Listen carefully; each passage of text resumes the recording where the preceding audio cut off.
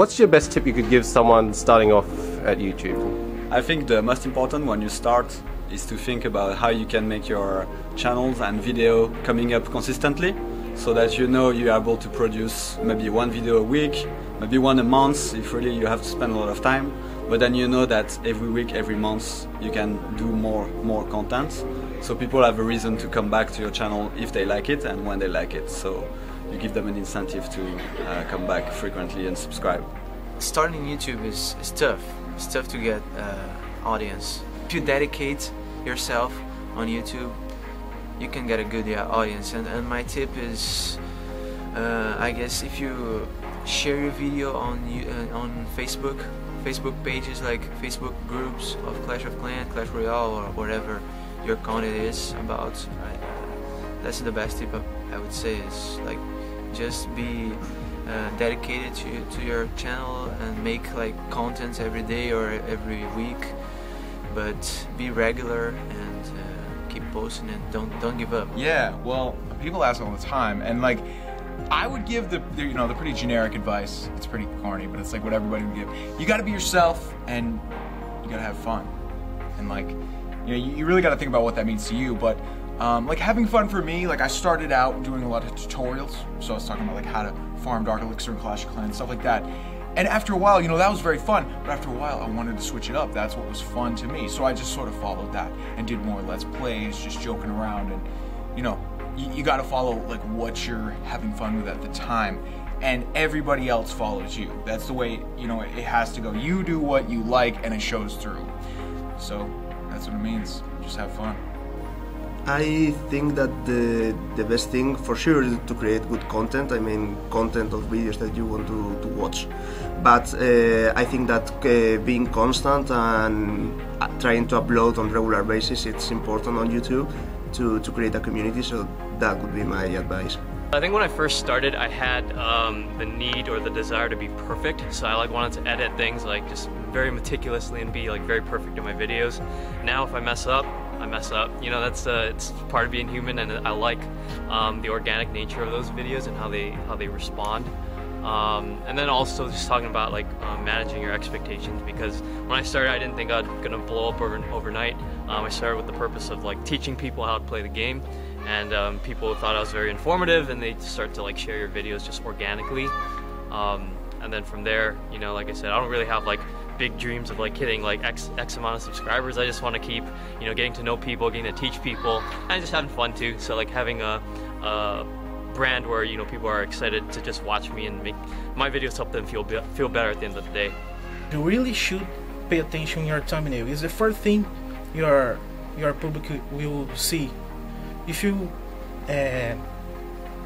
dedicate to making good thumbnails, beautiful thumbnails, you probably will call the attention for your video, and maybe you can get a big channel. So if I had to give you guys one piece of advice if you wanted to become a Clash of Clans or Clash Royale YouTuber, it would definitely be to make new and original content. There's already so many people making the same types of videos, chest openings, Let's Play series like I do, and if you're a newer channel, it's definitely hard to get discovered when you make videos that have already been made. But for example, if you make new and original content, such as Orange Juice, he's a Clash Royale channel that made these awesome luring guides and counters to cards such as the Baby Dragon, the Prince, and overall he started getting discovered, I think, on the Clash Royale subreddit, eventually leading to his channel being shared inside of the game, where he got 25,000 subscribers in a single day. So obviously that's a one-off case, but if you guys make new and original content, better chance you get discovered, better chance other creators want to help you out, and overall I think it's your best shot at having success on YouTube. Video tags, that's important. Try to understand the concept of the tags, trying to understand how people can search and look for your video is so important on YouTube. The way that you select the tags is how easy people are going to be able to find your videos, so that I would definitely recommend people to spend some time, read about it, see what is more important, what kind of tags are more popular, or probably they describe better your content. I think that is probably one of the best advices I can give you.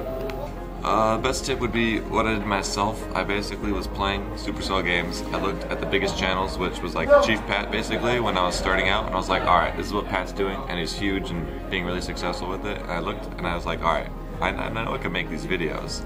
I'd say find someone you look up to and pick one thing you can do even better than what they're doing, or just invest more time into it.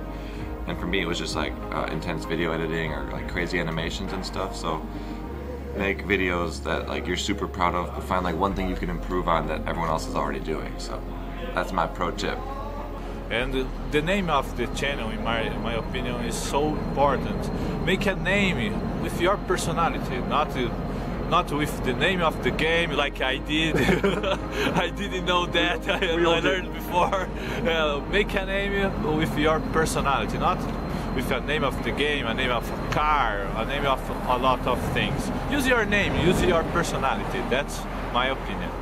Well, from my own experience, if you're just starting, you're gonna make do videos that you want to do videos that you would like to see, and if you like it, then other people will. I think that just is something naturally that follows. If you like enjoying seeing your own videos, then you'll have that audience that you'll bring that enjoy the same types that you do. Well, I think a big part about what helps grow a channel early is that interactivity in social media and with the channel itself. I prided myself on, as long as I could, with keeping up with the comments and reading all of the comments and responding to as many as I could. To have that interaction with your audience makes a big difference. I think live streaming is the same way. If you can combine that with your videos, I think it can take your channel that much further. Okay, so I think it's very important to have an idea about the type of content you want to make.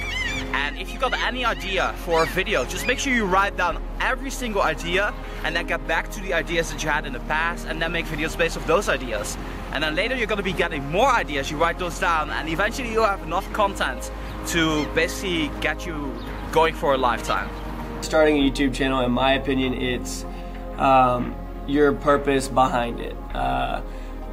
When you do something that you love and you start it as a hobby or something like that, and you don't have ulterior motives, then generally you have more passion behind it and things like that. Like the majority of us, I would say almost all of us, didn't start it to make money, didn't do it to be successful, didn't do it to be celebrities, if you will, but we started because it's something we enjoyed and we pursued it for that purpose.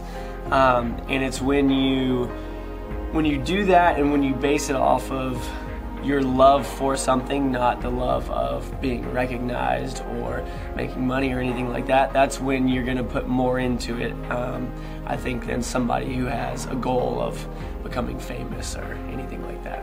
Starting a YouTube channel is really hard at the beginning. It's really hard to get noticed. The best way that I did it was help the community first by making tutorials or how-tos or tips on a certain game, and then when they find those videos, because they're highly searchable, they also get to know your personality as well. Compared to Let's Plays, people aren't really searching for those videos, and they might stumble upon them, but they're not really searching for them. So yeah, so help the community first, I believe, and they will come to you, and then they'll stay because of your personality and your quality videos. So I hope you guys enjoyed everyone's tips in this video. I'll put all the YouTubers in the description below so you can check out their channels. So make sure you smack that like button, subscribe to my channel if you're new, and I hope you guys have a great YouTube channel journey.